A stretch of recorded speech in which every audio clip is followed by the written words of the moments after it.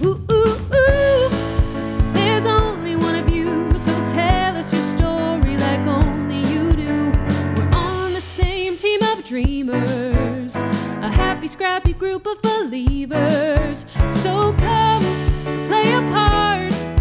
There's room for mistakes and messes and art. Who cares if there's not many takers? We're doing it for the makers. Hey everybody, welcome to the For the Makers podcast. I'm so glad you all are here on this beautiful day. My name is Leah Beth Etheridge and I'm one of your co-hosts, and I'm joined here also with my co-host, Rachel Gifford. What's up, my girl? How Hey. you doing? Good. Good. Dude, you wrote a bop for that opening. Jonathan and I were like bopping over here. It's so good. So glad. We are so glad all of you are here, gentle listeners, as our good friend Rachel Lynn likes to say. Thank you for being here. Hopefully this podcast inspires you to tell your own stories, to create art. That's why we're here as fellow artists for artists. So just a reminder that we do release our podcast every second and fourth week of the Friday of the second and fourth week of the month. So, because you clap on the 2 and the 4, not on the 1 and the 3, right, Rach? That's right. We're literally like drilling that. Yeah, exactly. So you guys, today we have a really awesome guest. Our very good friend, Mr. Jonathan Hogue. He is an inspiration to both Rach and I, and we're really excited to have him here. Rach, you have Jonathan's bio for us? Yeah, I'm going to do a cold reading of Jonathan Hogue's bio right now. Okay, I'm ready. He's a writer and producer for theater and hoping to branch out into TV and film at some point. So, Jonathan Hogue is a theatrical producer, writer, and director with a passion for new work development and creative branding. He carries 4+ years of experience in executive, administrative, marketing, and production assistant positions on Broadway, as well as with Williamstown Theatre Festival, the Joffrey Ballet School, Bartle Bogle Hegarty, and Production Glue, and is currently completing his MFA in theater management and producing at Columbia University. Big deal. Super cool. He is also the writer for the book and score and lead producer of Stranger Sings, the Parody Musical, the winner of the 2021 BroadwayWorld Off-Broadway Award for Best New Musical. Amazing.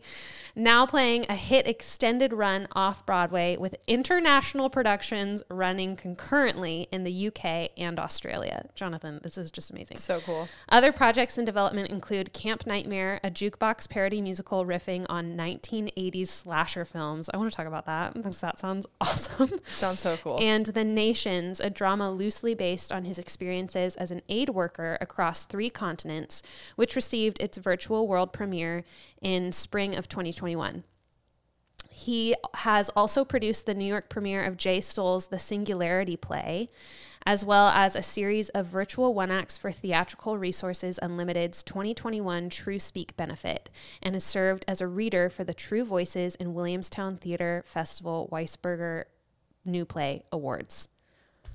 That is an amazing bio. Welcome, Jonathan. Thanks for having me, guys. Yeah, absolutely. My gosh, that's just like so full of so many amazing things. Can you talk a little bit about Stranger Sings really quickly? Because I want to make sure that we like fully get to that, because that started, you did an off-Broadway run, and that's where the BroadwayWorld Award came in. And then you've moved now to a new theater and it's international. So how can people, get on board with this? How can people be seeing it and everything? Yeah. Well, so it's, we started, I've been working on the show since 2017. Yeah. I didn't really know it was going to take off like this. I always knew it's Stranger Things. So Sure. it's the biggest TV show in the world pretty much. Right. And so obviously there's an audience for it, but we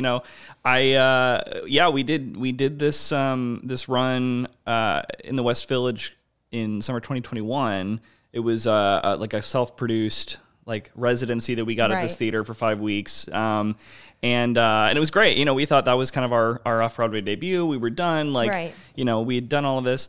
We did our cast album. The BroadwayWorld Awards happened, and the fans voted us Best New Musical of the season, which was crazy for, off-Broadway. And then from there, it was, we were getting these DMs on Instagram and emails from these different theaters around the world that were saying, hey, we saw you won these BroadwayWorld Awards. We have a theater here that would love to do this show, or we're producers and we'd love to do this show. We know there's an audience, can we figure this out? And so we spent a couple months just like going back and forth and kind of trying to figure out, are these theaters the right theaters for this show? Are they the right producers for the show? Do they have a sense for what audience, like the audience that they have that could be great for this? And so we got these productions going in Australia and then in London. And then, we were like, okay, I think we want to bring this back to New York because it obviously had such a huge following. And we also felt like there was so much more we wanted to do with the show that when we were just self-producing, it was like we had no money. I mean, I was like running the bar, It was there's literally like, there was just so much we could have done if we had more money and had bigger team and everything. And so we started building this team. My director and producing partner Nick Flato and I, we were just knocking on doors and meeting with other producers to help us kind of come on board and raise this money with us. And so our production now has been running at Playhouse 46. Since September. We were supposed to run through January 1st, and then we had such great audience response, so we extended through March 5th.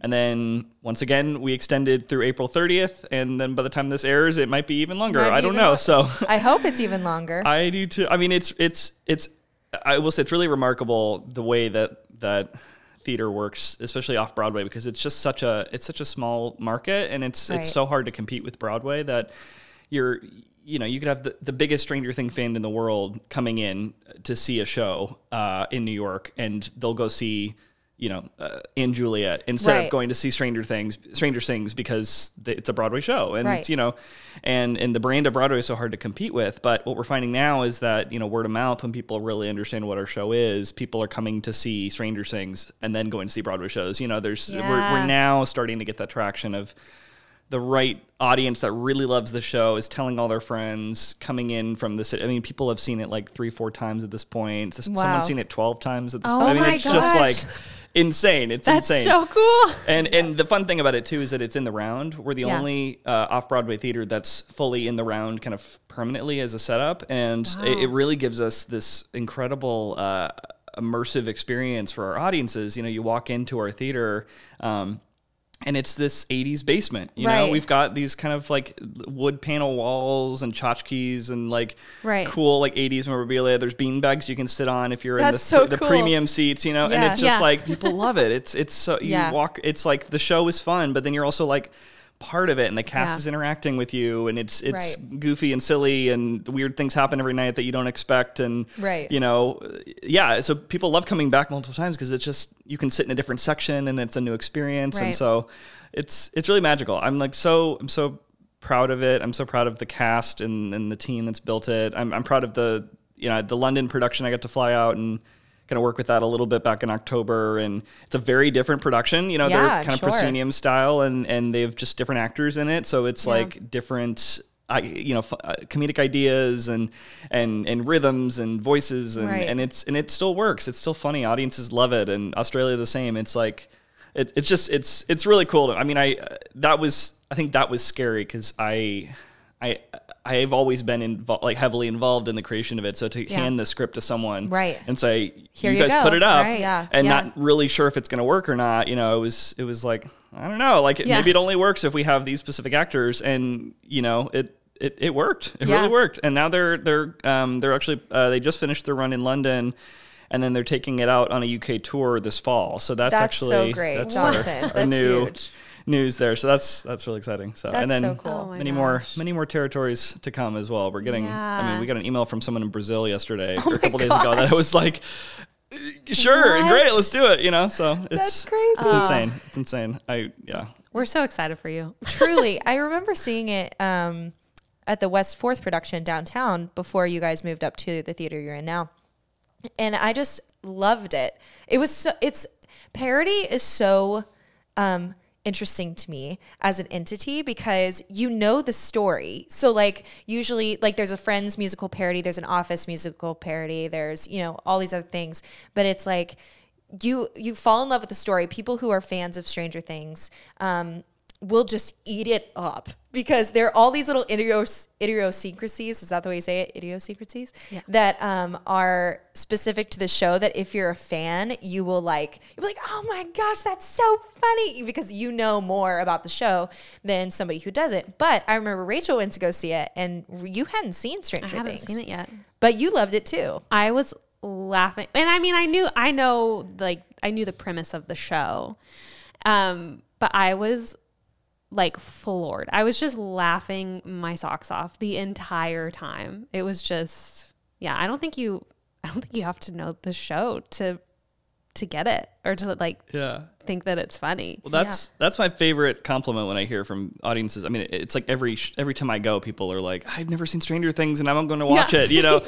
And it's like opposite now. Well, and it's such an easy show to parody because it's built off of the TV show, like innately is built off of this nostalgia for 80s, you know, movies and TV shows and icons. And so it's a simple story. It's, you know, and the musical, the parody is just taking kind of the arc of season 1, and it's just very easy to follow. So it's like, there's like all those little in jokes for the fans, which I live for, like the joke that gets one person that's cackling and no one else, you know, exactly. And you know, and it's fun watching it every, you know, whenever I see it, because there's like, you can tell there's different types of audiences that come to see it. Totally. Like some nights everyone gets the theater jokes and no one gets the in jokes on Stranger Things, and sometimes it's the complete opposite. And I love that. It's like there's always something for everyone, and like the feeling of like getting a joke that no one else got is like the most special experience when, like for you personally. So it's like those little like quick jokes that's like, wait, did I just hear that right? Right. I love that stuff. So I like pepper all those little things in there just for like, you know, you have the big jokes that everyone laughs at, and then you have those little things that it's like 2 people get it and they just love it. So it's fun. You guys, if you're in town, if you're in New York, and you have some time and some cash monies, go see Stranger Things, because it is such a freaking blast. Yeah, so much fun. Yeah. So what do you say? Do you guys want to jump into these questions really quick? I realized too, can we take a step back, and also, Jonathan, can you just explain how you know LB and me? Oh yeah, we didn't do that, didn't we? We didn't do that. I was like, Stranger Things. Yeah, I mean, I think I'm like trying to remember the first time I would have met you, but like I know. We started out as part of The Hang, which was this, you know, Christian artist group, and it was just, I think I came in like the first year of it probably is when I met you guys.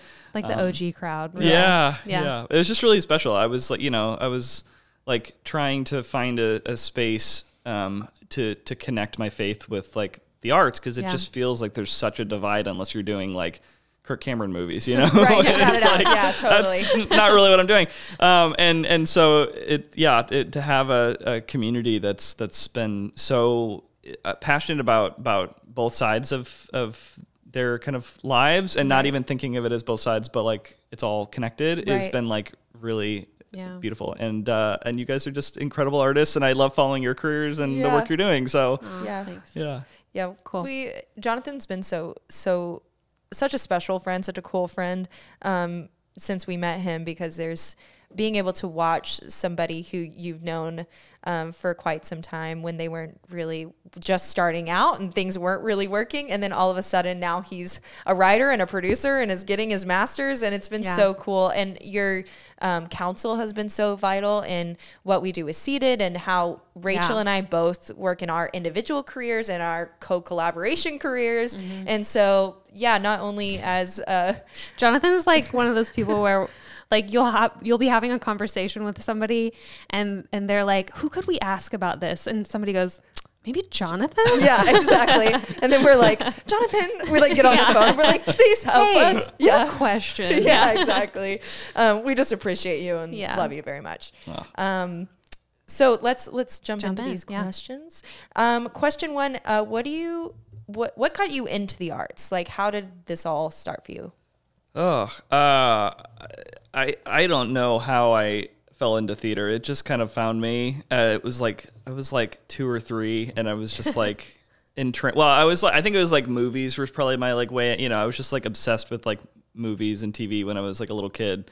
You know, it was just like going to Hollywood Video every weekend was like the event of the week. Yes, without a doubt. It was that. I remember, my grandma would take me to this. I was growing up in Silver Spring, Maryland, and there was this theater there that's still there now. It's Imagination Stage. It's a children's theater there. Okay, cool. It's pretty big. Back in the day, it was this like small, like I kid you not, it was a storefront in a shopping mall. Like it was like the Gap and then Imagination Stage, just like right next to it. It was the weirdest thing. I didn't question it as a kid. I was like, oh, you go to the mall, you know, you go to the food court and then you go see a show. It's like very strange. But yeah, they had like a children's theater there and I would go to see every show and I had like my little journal and would like write my notes and my little checklist of like, I've seen all the shows. And then you buy the cast photo and they all meet in the line, in the middle of the mall and you go and get your autographs and everything. And that was just like magical to me. You guys watched Zoom. Do you remember Zoom? Oh, yes. Zoom, and they would do Zoom. Oh, did I watch Zoom? Chokehold. Yeah. Yeah. But I don't know if you remember, they used to have these episodes where it was like every other episode and it always pissed me off because I had to like wait till the end to find out what they're going to do. But they would, at the end of the episode, they would either do a skit or they would do a game. Yeah. And the episodes they did a game, I was like, what a waste. Why did I watch this? But the ones that did a skit, it was like, oh my gosh, yes. Yeah. And I swear I like found the scripts on like the internet back when the internet was like barely a thing, you know, and would like write them all in my journal and then I'd get my friends to like act them out. Like it was like, again, I don't know where this came from. Like my parents did not raise me in theater. Like no one in my family, grandma took me to theater, but it wasn't like she was like, you know, like I don't think she went to theater on her own. It was just like something you take kids to.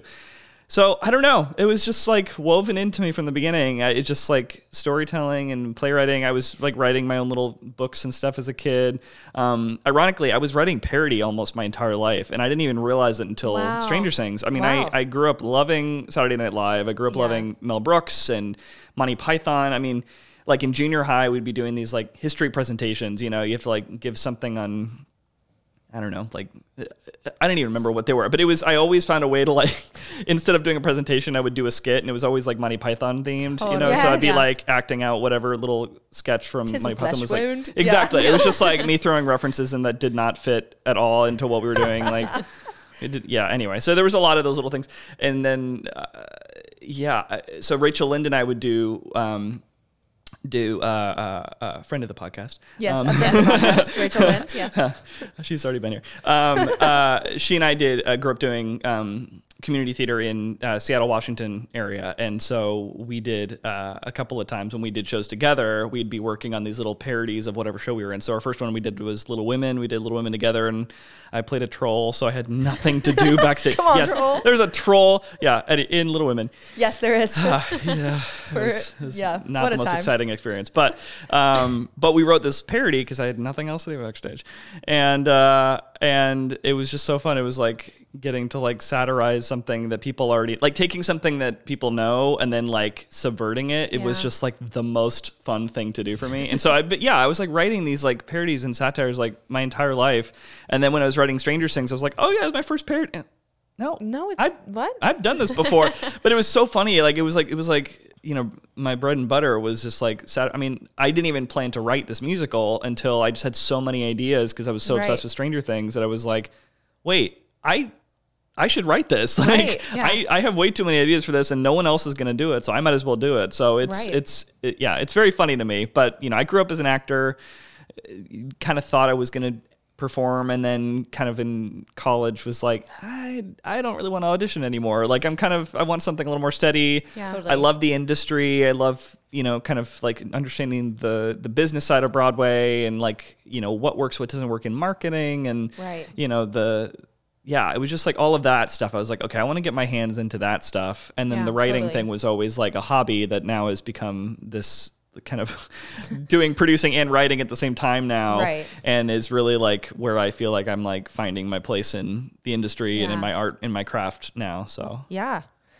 I love that you have such a passion for things like Mel Brooks and Monty Python, and Rach is a huge Spamalot fan. I am. That was my first musical, or my first Broadway show, which I didn't even really connect. Wow. Yeah, I saw it in Seattle and on tour, and it was just like, oh my gosh, it is so funny. It was the only thing I could talk about for like a month. So. Yeah, I quote he says he's not dead like all the time.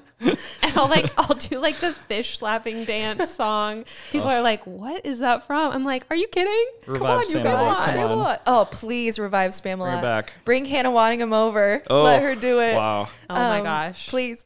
Got a deep bench for Lady at the Lake here, Oh yeah, so. deep bench. But I just love that you have such a passion for those pieces of art, because I think that people can, from what I perceive, I think people can easily dismiss those as like just silly or goofy or kitschy and not like actual pieces of art. And so I love that you have a passion for those and want to see them, more of them, and want to see people, because they bring joy to people. We just had a conversation not too long ago when we were talking about how like the joy that art can bring, you know? And so I just love that you have such a passion for those. Well, and my like personal soapbox is that there's such a like these adaptations of movies to become musicals. Like everyone just wants to like dump on those and say like, oh, it's ruining Broadway, whatever. If you can do it right, you can really write something incredible. And I mean, most of what's written, especially in the musical realm, in our history of musical theater, is an adaptation of something. Sure. Yeah. And yes, there are like plenty of musicals that have been made out of movies that didn't need to exist and were definitely a cash grab. But like, there's some that like, it sounds like a cash grab and then ends up being amazing. You know, I mean, I think like the SpongeBob musical was like the biggest surprise of my life. It was so clever and strange and goofy. I mean, Legally Blonde is like one of the best, better than the movie, I think, you know. Shrek went like harder than it needed to, you know. It's just like, so to me, I'm like, you know, you can roll your eyes at it and it's fine. But like, to me, like, I think, like a strong adaptation of something, when you know how to translate a movie storytelling into musical theater storytelling, because it is a translation. Very like much so, there are shows that try to just put the movie on stage and it doesn't work because you don't tell stories the same way. When that works well, like, it's just like, I mean, and then just musical comedy is just such a hard form to get right. And I think that's why like Book of Mormon is kind of like the standout, like exception from the last, you know, decade, because it's just so well constructed and it's so it presents ideas and then it subverts them and it's surprising, and it, like, I just think it's so hard to pull that off these days. And I think people want that. Like people want stuff that's fun and joyful, and it is meaningful. You know, I think it doesn't have to be like dismissed as like you know, kind of fluffy and unnecessary. You know, like there is a place for musical comedy, and not to say that's like my whole brand. I mean, I just think like, and with Stranger Things, I was like, I'm not here to just like cash in on Stranger Things. I'm like here to write a musical comedy that works as a musical comedy, also is a parody of Stranger Things, and also like doesn't just like throw a couple like, you know, oh, here's a bit and let me do it, make them sing it. You know, it's like I like each song I wrote was like, what is the idea of the song? What are we communicating in the story?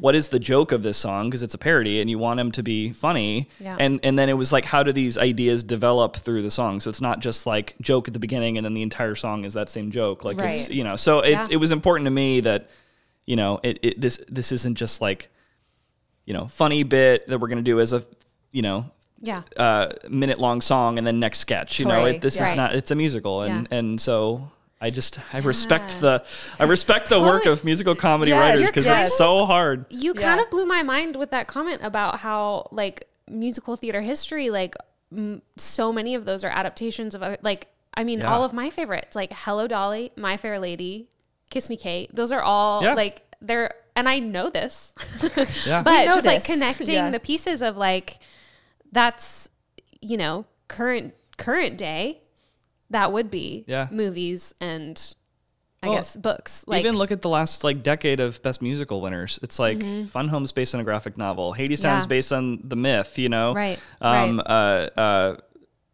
I'm forgetting everything now. I know. But, you know, Kinky Boots was based on a movie. I mean, Hamilton. I mean, it's like I mean, Band's Visit is based on a movie, except that no one's seen that movie, you know? So it's like... Waitress. I mean, there's really just like... I mean, like, all credit to people who can write original musicals. Like, I love a good original musical, but even like Kimberly Akimbo, that everyone's like, it's so fresh and original. I'm like, it's based on a play, guys. It's like, it's still like not an original idea. And I love Kimberly Akimbo, you know, but it's just funny to me. It's like, if you can do it right, like, I think it's something fresh and new and not just like stealing an idea, you know? Totally. Austin Kleon has this book. I don't know if you were reading my mind because I was about to say the exact same thing. It's called Steal Like an Artist. And it's like, it looks like a coffee table book, and it basically is.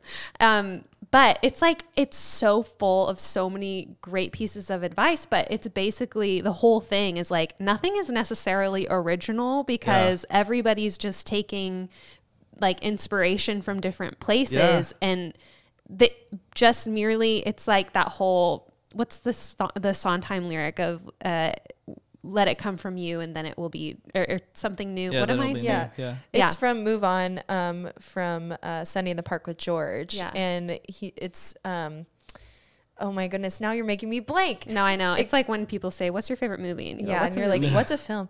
But it just basically is talking about how in Move On, in the song, George is at a point in his life where he is just tired of what he feels like is making not good art and making things that are just overly criticized and mundane, and he is trying to find inspiration again. And Dot comes to him and says basically, if you want to make something new, let it come from you and then it will be new.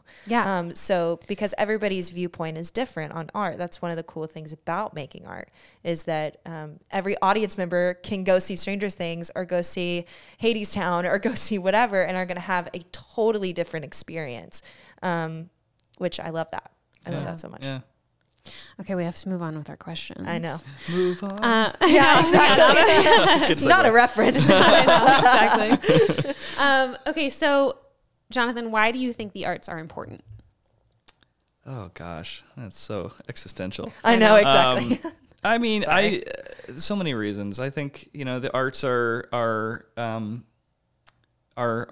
a way to connect. Well, I mean, I think at the end of the day, it's a way to connect to our humanity in a way that so many other things in the way that we live just aren't. One of my favorite things was favorite quotes is, and I'm gonna like not even give you the quote because I can't remember it exactly, but I think it's Winston Churchill during World War II. Somebody look this up because I'm going to be completely wrong about this, but no, it's good. It's good. But, he said something about, there was like talk about like defunding the arts, you know, with all of the war, expenses and everything. And he said something like, if we do that, something like if we remove the arts, like what are we living for? What are we fighting for? You know? And it's like the arts are the heart of our culture. You know, it's the heart of it. It describes who we are as Americans. It describes who we are as people. It connects with us. And I am Christian and have grown up Christian, and you know, I go to church every week and you know, encounter God in that way. But you know, for so many people that don't go to church, like theater is church in a sense. Like people spend money to sit in a room and experience something that's going to tap into something deeper for them. Which is why I think there's such a profound like spiritual responsibility of theater, you know, that it's people are coming in open and wanting to experience something. Like no one's spending $100 to be like, I don't want this thing to do, you know, make me feel different or think, you know, like it's like a forum for like safe exploration of ideas. I mean, I've seen shows about concepts that I could never have a discussion about, but to see characters like real people talking about these things is like, it just, I don't know, it's how, I mean, we change. I mean, our culture is like so much about like talking points and like political issues, but when you put people behind them, it changes the way you look at things, because at the end of the day, we're all like humans trying to like grapple with things. So anyway, it was bigger than I probably wanted to go with that, but I just think the arts are just like profoundly important for helping us as a society process things, helping us as a society, you know, connect with ourselves, connect with each other. I think they're immensely therapeutic depending on, you know, where you're coming in from and what the show is. I think creating things that produce joy is profoundly important too. I think, you know, we tend to kind of, again, push that off to the side as like a trifle or whatever, but I just think it's so crucial. It's just, I could go on all day about that, but I think this is a good like with all of that in mind, our third question is, what keeps you grounded as a human? In art, but also in life. I mean, I could go different ways with that question. I think for me, it's I can get very like lost in just like theater and the arts and totally. like this whole world, and kind of lose sight of like the bigger like community that I'm in, or communities that I'm a part of, you know, my city and my neighbors and all these, you know, my family. And so I don't know, I just think having the ability to step away and connect with people outside of theater has been really like important for me. I also, conversely, like what keeps me grounded too is like seeing a lot of theater and like seeing a lot of movies and just things that inspire me. I think it can feel like, especially because I work a lot in like the producing side and the business side, that I like forget why I do what I do, which is like to 100%. Create the stories, you know? And so it's like, even with Stranger Things, there'd be weeks where I don't see the show because I'm, you know, working on other projects, or, and, you know, I'm having all these meetings about budgets and marketing spend and all that stuff. And then I go see the show and I see how people are laughing, and I'm just like, this is why I do this, you know? So I try to see as much theater as I can in the city, and, you know, my bank account can suffer for we'll chat later. But I mean, it really is just like I just get so inspired seeing like different ways that people are looking at storytelling, and you know, and like watching movies and just seeing what people are like trying, an idea. It just like expands my mind. I feel like every time I see a show, it goes in like a catalog in my brain of like artistic ideas that I can like use as inspiration for my own stuff. And 100%. So it's just, so I love that. Oh, I love that so much. It is kind of, as a creative, I think it is important to be able to like pull from that file cabinet, you know, and be able to be like, especially if you're creating your own stuff. I've heard so many different people when they're pitching a show or when they're communicating something, they're like, it's like this, but like a little bit of this with like a little bit of this, you know? And I think that is, it's so important to continue to be inspired. We talked about with Rachel Lind, you know, not losing sight of the awe. And keeping the awe for what we get to do, what we have the privilege of being able to do, because, you know, like we get to go and be artists, which is not a lot of people get to do that. So it's a blessing and an honor that we get to do what we get to do. Okay. So next question. What person, place, or experience has shaped you the most creatively? Oh gosh. Sorry, these are hard questions. Well, yeah, it's hard because it's like, it depends on what we're talking about too. You know, totally. I mean, like if I'm talking about Stranger Things, it's like everything comedy has inspired me in that way. Sure. This play I wrote, The Nations, which is sort of based on my experiences doing this program called The World Race, which was this 11-month missions trip where we went to a different country every month and did different work. I mean, there's so much in that one that I pulled from my own experiences, but you know, Lucas Nath, the playwright, wrote this play called The Christians, which was sort of formative for me. Yeah. Excellent play. Love excellent him. Play. He's my like favorite playwright. Everything he's written is incredible. But what I loved with him is that play was, you know, kind of going back to what I'm talking about like presenting ideas that are hard to talk about conceptually until you have people behind them. Right. And that was one where it was talking about, it was allowing like people of faith to like actually debate issues that ordinarily would not be like something that like anyone outside of the church would want to discuss. And so when I was I was finishing this mission trip and I was coming out, I had all these things I was wrestling with, and I was just like, you know, what did I do actual good from this? Did I actually like, was this all selfish? Was this all, you know, just me trying to like feel something? Like, is this like this kind of American culture that's trying to push me towards this like spiritual experience that like only privileged people have the opportunity to do because it's, you know, traveling the world for a year and getting to do it. And you know, and having a play like what Lucas wrote and other playwrights as well, where you're able to kind of just like process those things theatrically in a way that's actually like engaging, was like really freeing for me. So there's, again, coming back to just like seeing and reading as much as you can. That's like really what helps me like tap into like the stories I want to tell and how do I do them and what do I have as kind of my like touch points of like, okay, this worked in this way, like that can help me kind of think about my story in this direction, or, you know, so. But yeah, I mean, I'm so inspired by just like people who are doing the thing and like creating art and telling stories and taking risks and learning from that. It's just like, Yeah, totally. I love Lucas. His work is really amazing. Yeah. I got to see A Doll's House Part 2. Oh, so good. Oh my gosh. I left the theater being like, oh my gosh. I was like, I have so many things to think about. Like his writing style is so unique and so cool. And then I read The Christians, and then Rachel and I got to go see a production of The Christians in a church, which was really kind of crazy and a little bit meta. And, and it was really cool. Yeah, it was amazing. It was done by this church. It was put on by the church. Yeah, and we had lots of really great discussion, and so highly recommend Lucas his work if any of you listeners would like some plays to read. Yeah, exactly. But Rach, you want to give the last cue? Okay. So this, kind of goes along with the last question, but what book, play, or film do you think every person should read or watch?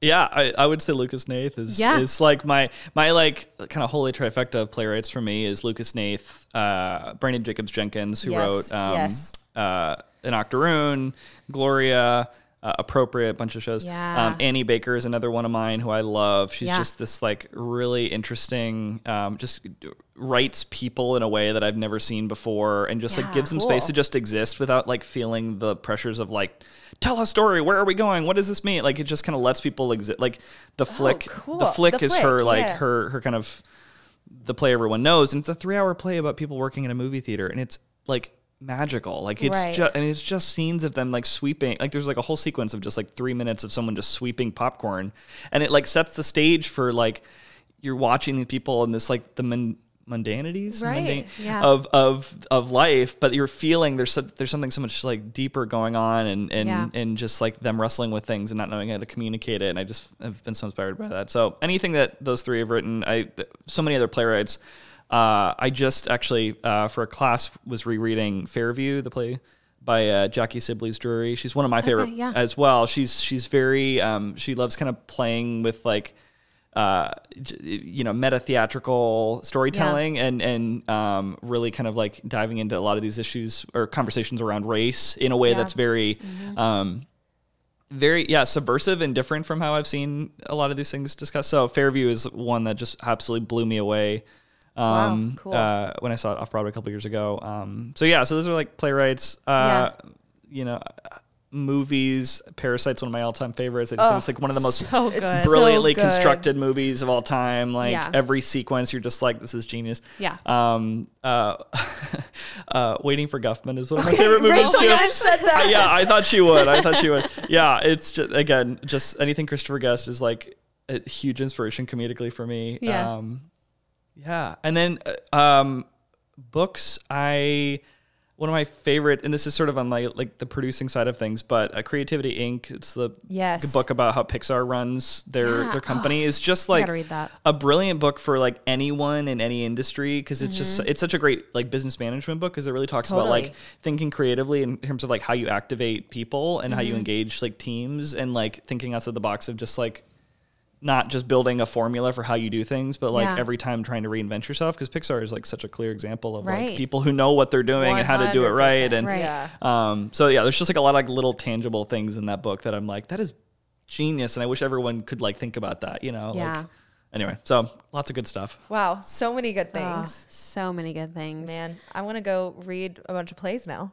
I know. I got a list for you. I know. I was going to say, I feel like Jonathan always has the best like recommendations of like what you should read and like things to go see. Yeah. Yeah. Because I always look at your like year-end review of like favorite things you saw over the year, and I'm like, it's good stuff. Totally. Yeah. Okay, so before we finish up here, I just want to give you an opportunity of like, obviously we talked about Stranger Things, but is there anything else that you're currently working on that you want to share with the listeners? Yeah. Let me think. I mean, The Nations is one I'm still kind of working through. Yeah. There's, I've done some rewrites and readings of it, so hoping to get that produced. And that one's a fun one, because it's just completely different from my like parody world, because everything else is very opposite. I'm like, I just like so naturally like fall into musical comedy, because it just feels like I know that world so well. But I also when I go into like straight dramas, it leans a lot heavier into like naturalistic like drama, So, and I have a lot of shows I want to write in that vein, but it's that's kind of the only one I have written right now. But I have a Camp Nightmare is this Friday the 13th parody musical that I wrote. It's an 80s jukebox. So it's all these like so 80s fun. rock and pop songs, and it's really goofy. It's basically, the plot of Friday the 13th is a bunch of teenagers going to the woods, get murdered. Right. And so I was like, okay, what is my angle on this? Because it was this commission that was handed to me, and I was like, okay, I don't really know Friday the 13th. How do I write this from my perspective? And so my angle was, okay, let's place this at a theater camp and like take that formula with Friday the 13th. Oh my god. So the whole premise is basically it's these theater kids that are putting on this musical at the camp, and it's an 80s jukebox. They have to do an 80s jukebox musical because the state of New Jersey won't give them funding unless they do this to try to bring teenagers into normal society. Amazing. So, This is awesome. So goofy stuff. But basically they're doing this musical, and there's kind of the main girl who like wants to be the star, and she never gets to be the star. It's like the hot blonde girl always gets it, Right. But throughout the show, of course, everyone's getting murdered. And the question is not, what do we do? Everyone's dying, but who's going to play that role now that they're dead? And then by the end, it's, the one girl gets her shining moment because literally everyone's been murdered. So it's fun. That's it's goofy. so funny. That one I've got a draft of that we're developing and trying to shop around a little bit. I've just started writing this new musical that's not really a parody, but sort of a satire of Oscar season. So it's this kind of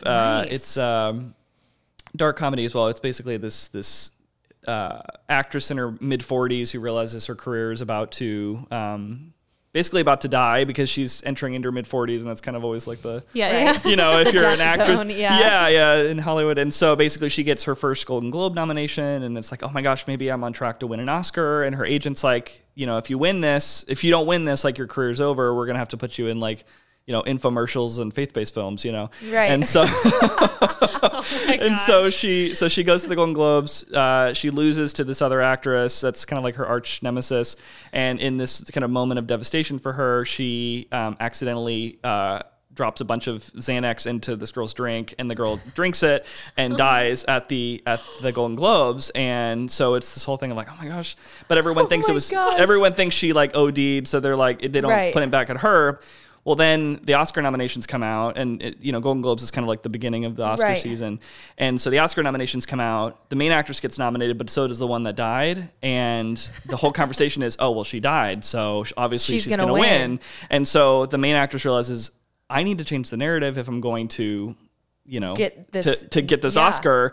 And so she realizes her and her husband are like, we need to kill the rest of the people in the category in order to get the conversation back on us. So basically it becomes this sort of gentleman's guide, like killing off all the other actresses. And it's fun because it kind of, each actress represents like a different kind of type of performance that gets nominated every year. And so I know Oscar season so well that I was like, I'm just like such a movie buff that I know like all the stages and the weird narrative quirky stuff that anyway, so that's in the works. So fun. Wow, I'm excited for that one. Me too. Title is Red Carpet at this point, but gosh.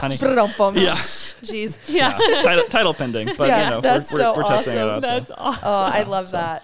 Oh my gosh. Okay, and where can people find you on social media?